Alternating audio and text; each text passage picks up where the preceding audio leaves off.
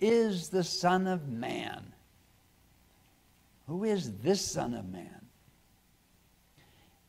And I'm extending that to one of the claims that he made as the Son of Man this morning. Who is this Son of Man? Who sows the good seed? We asked, why did Jesus use such an obscure title for himself? And when he could have used any one of many better known titles? We concluded that Jesus chose to reveal himself, to teach about himself to his followers, that he is the Son of Man, because he is using this title.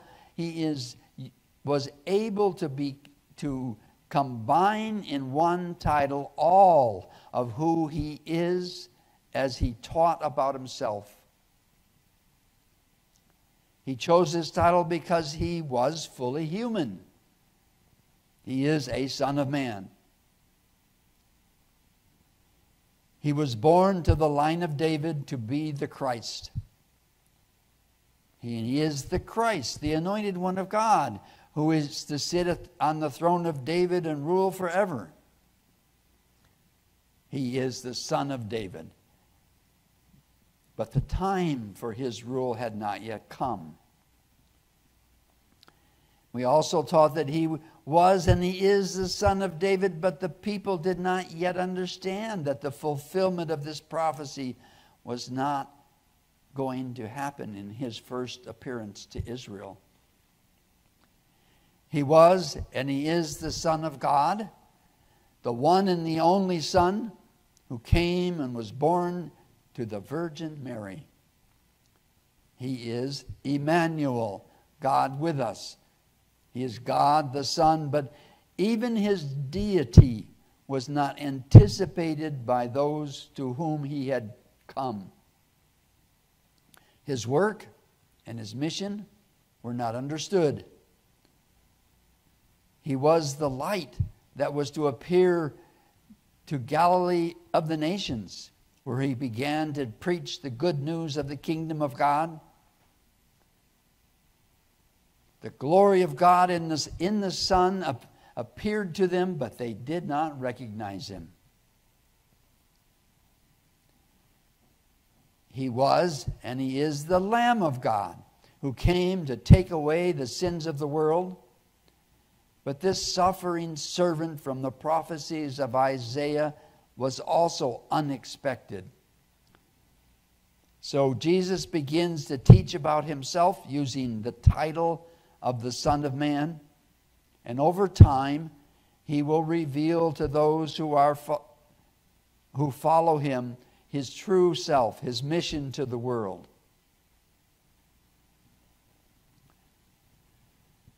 He is the fulfillment of the prophecies of Daniel and Isaiah, the one who was to come from heaven and was born to a virgin. He is the Son of Man, who was one day to ride on the clouds and enter into heaven, into the presence of the Ancient of Days, and receive all authority and power to rule heaven and earth. At the time of his appearing to Israel, no one seemed to understand this future glory of the Son of Man. So Jesus will teach about himself piece by piece, with one truth and revelation at a time, trusting that the Father will open the minds of his followers to know him as he is. Think about him. The Son of Man, he has authority to forgive sins.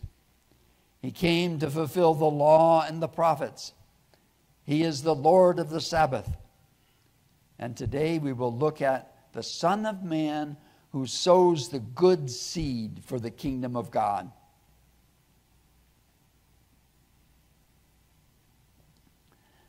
The Son of Man calls his disciples and proclaims the good news of the kingdom of God.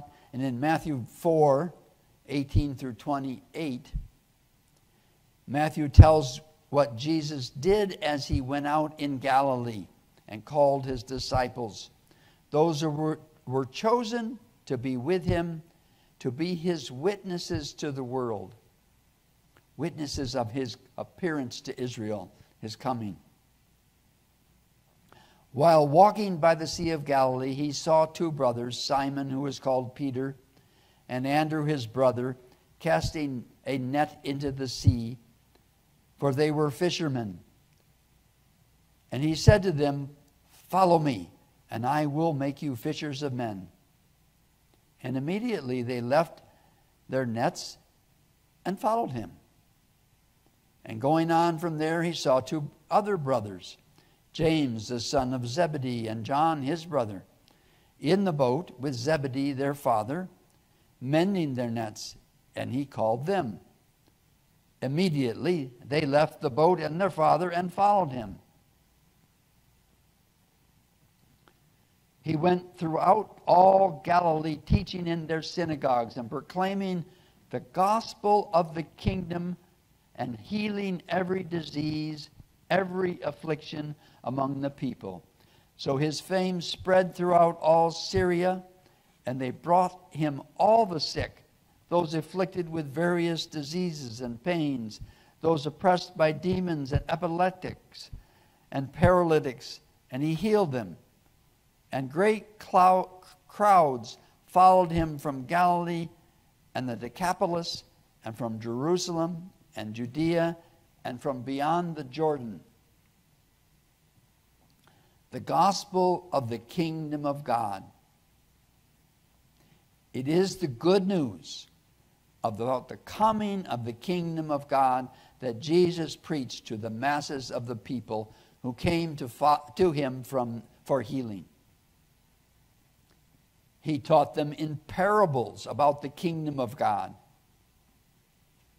And he healed their diseases, cast out demons, healed epileptics and paralytics. The news of his teaching and miracles spread throughout all the region of Galilee, across the Jordan, into the Decapolis, the 10 cities, and in Jerusalem and in Judea, and as well as in far distant region of Syria. And people came to hear him. The kingdom of heaven is like a man sowing good seed in his field.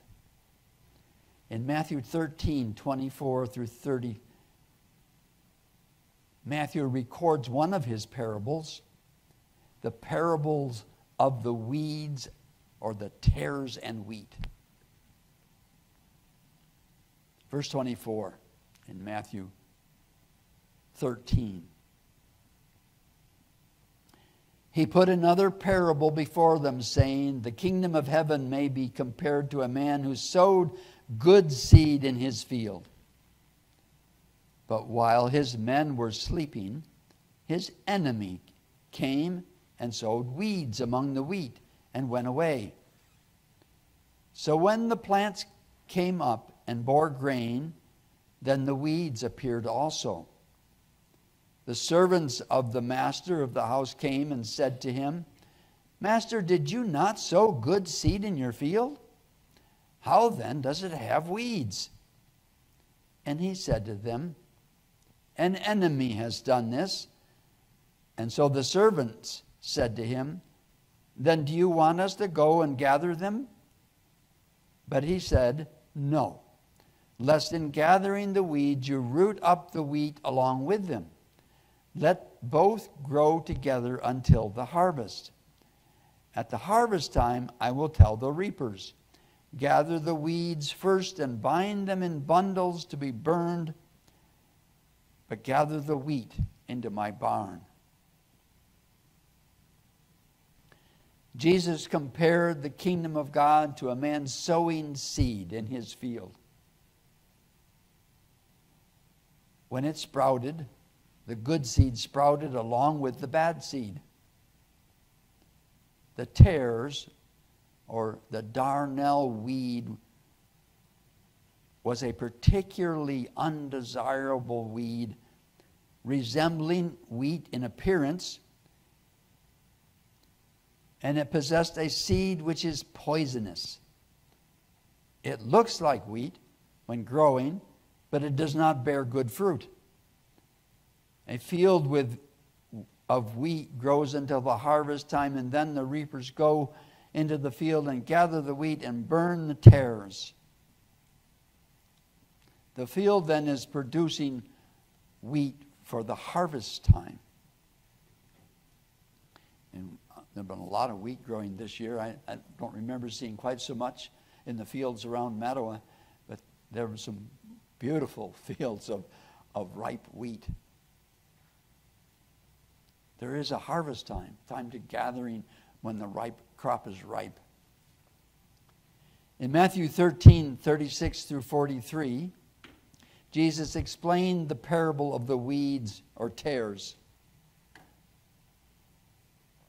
Verse 36. This is our passage that we read this morning. Then Jesus left the crowds, went into the house, and he and his disciples came to him, saying, "Explain to us the parable of the weeds of the field."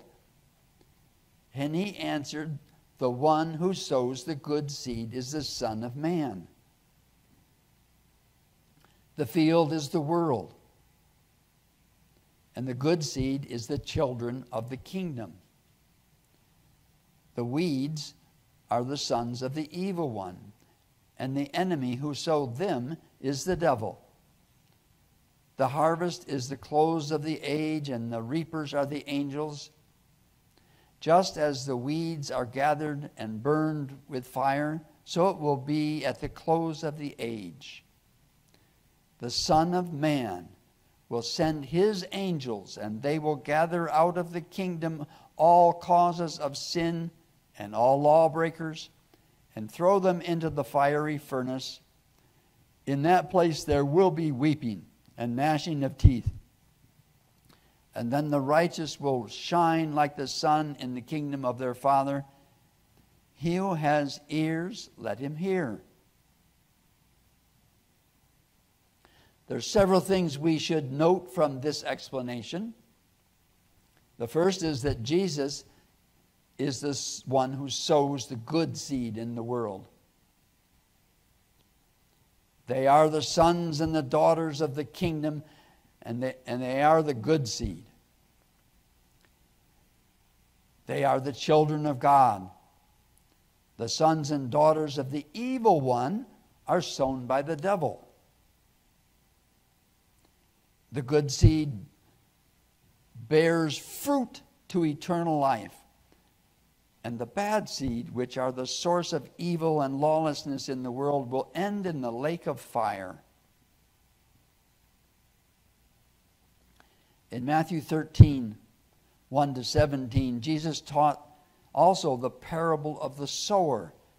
And this parable, I believe, is the key to understanding all the parables about the kingdom of God.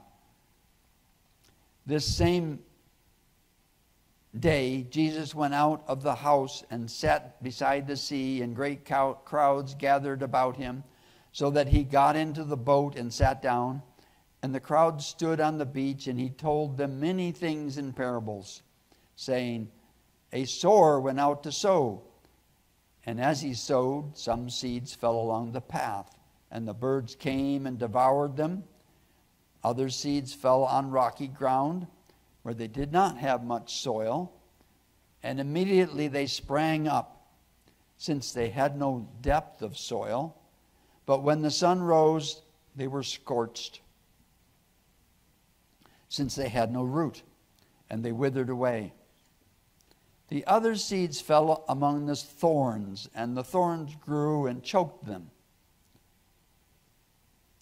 Other seeds fell on good soil and produced grain, some 100-fold, some 60, and some 30. He who has ears, let him hear."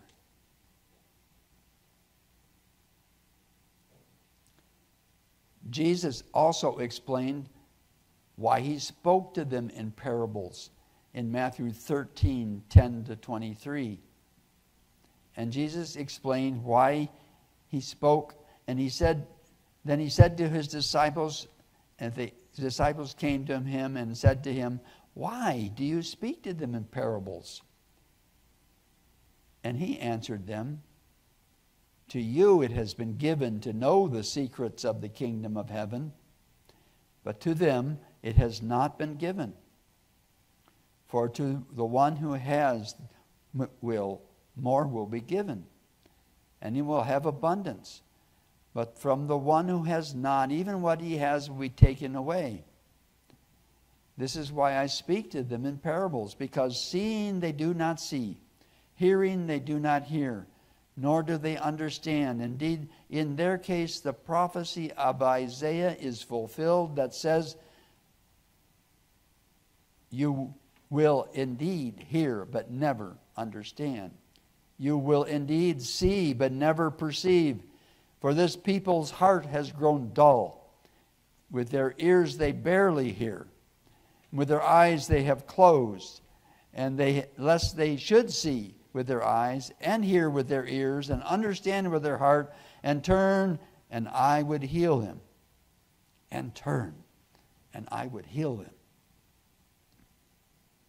But blessed are your eyes, for they see, and your ears, for they hear. Truly I say to you, many prophets and righteous people longed to see what you see, and did not see it, and to hear what you hear, and did not hear it. In Matthew 13:18-23, Jesus also explained this parable of the sower, and he said to them, "Hear then again the parable of the sower. When anyone hears the word of the kingdom and does not understand it, the evil one comes and snatches away what was sown in his heart. This is what was sown along the path. And as for what was sown on rocky ground, this is the one who hears the word and immediately receives it with joy. Yet he has no root in himself, but endures for a little while, and when tribulation and persecution arises on account of the word, immediately he falls away. As for what is sown among the thorns, this is the one who hears the word, but the cares of the world, the deceitfulness of riches, choke the word, and it proves unfruitful. But as for what was sown in good soil, this is the one who hears the word and understands it.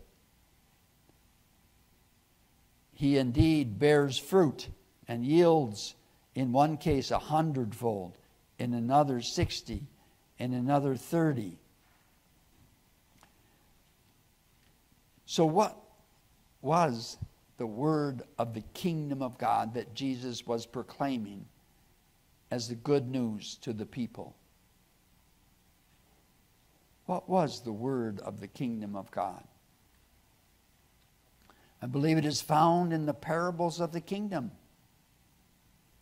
It is also found in Jesus' words in the Gospels of John and other places. In John chapter 5, Jesus says this, "The Son of Man is the Son of God, and has all authority has been given to the Son." Listen again to John chapter 5, verse 19.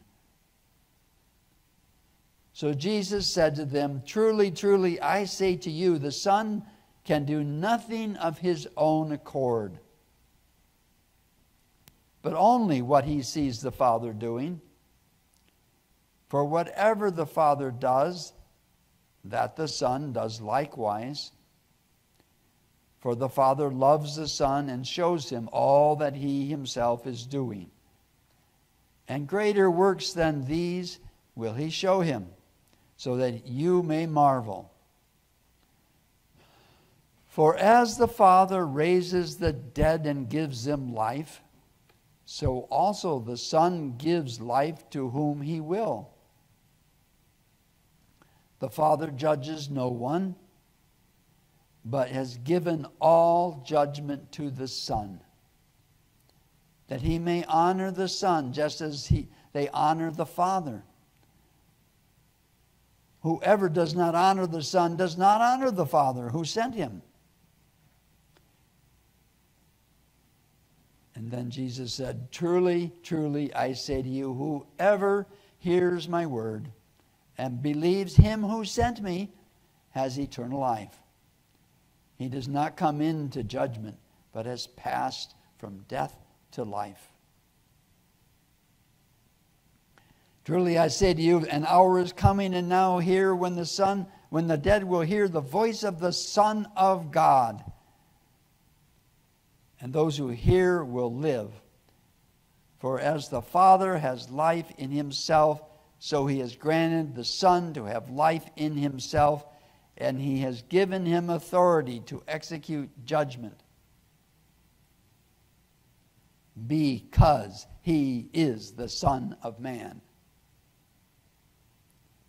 Do not marvel at this, for an hour is coming when all who are in the tombs will hear his voice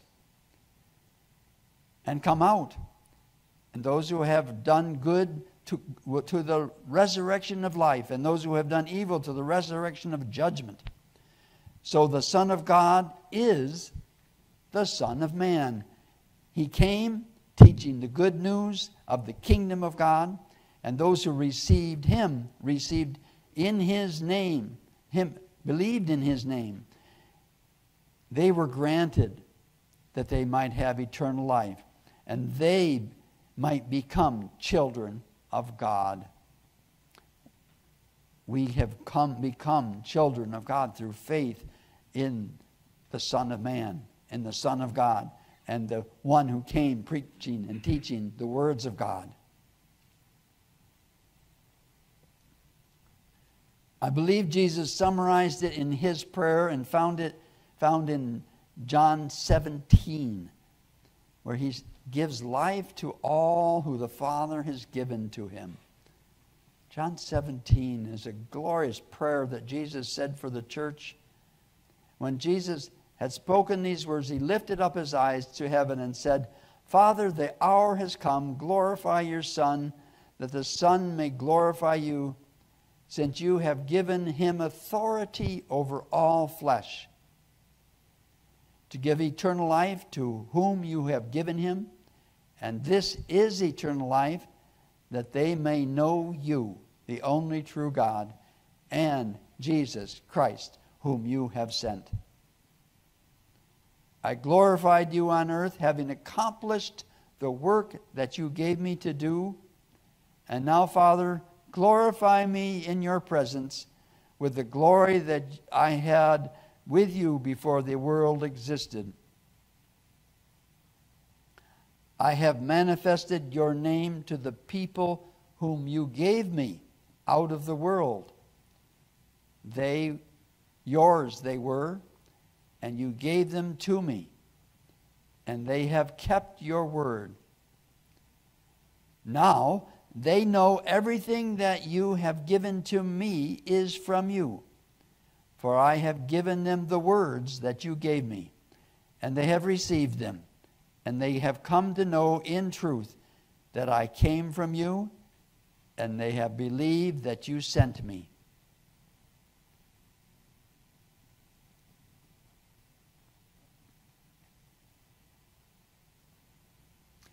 We who believed and received the word of God from our Lord and Savior, we also proclaim good news of the life, death, and resurrection of Jesus Christ.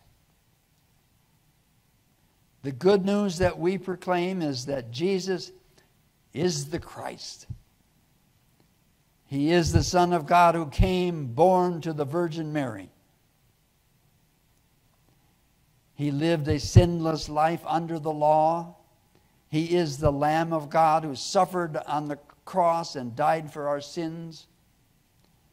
He was buried, and on the third day he rose from the dead, and he appeared to the disciples, and he ascended into heaven.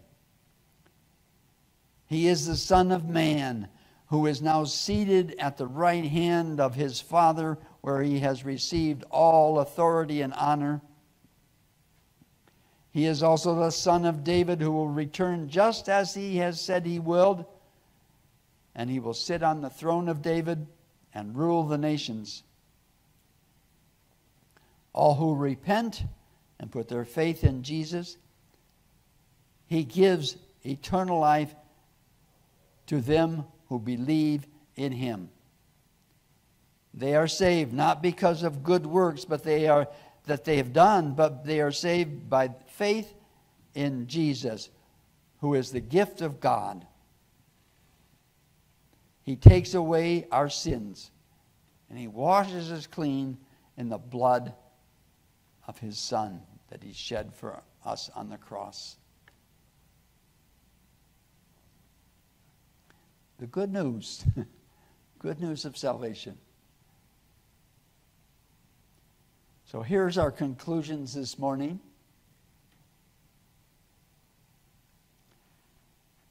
The Son of Man is a great title, and we're not finished yet as we search through all the things that Jesus said about the Son of Man.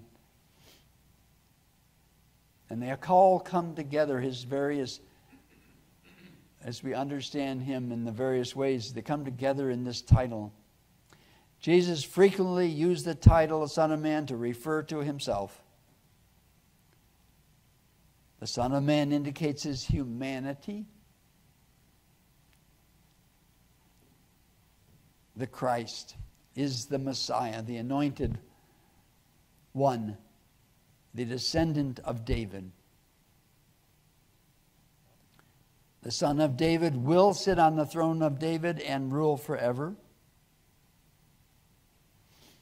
Jesus is the incarnate Son of God who was born to a virgin, and he has received all authority from his Father. Jesus is the Lamb of God who takes away the sins of the world. Jesus is also the one who sows the good seed for the kingdom of God. All who put their faith in him will enter his kingdom. Let's pray. Gracious Heavenly Father, we are awed by your majesty and your